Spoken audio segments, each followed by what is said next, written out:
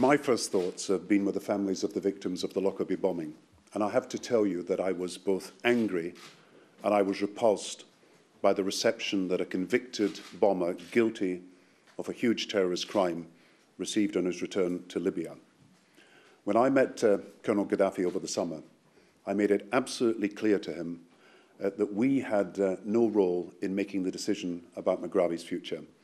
Because it was a quasi-judicial matter, because it was a matter legislated for by the Scottish Parliament and not by us, it was a matter over which we could not interfere and had no control over the final outcome. I want to make it absolutely clear, however, that whatever the decision that was made on compassionate grounds by the Scottish Parliament, our resolve to fight terrorism is absolute.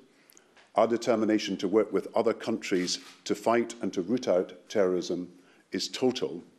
And we want to work with countries, even countries like Libya, who have renounced nuclear weapons now and want to join the international community.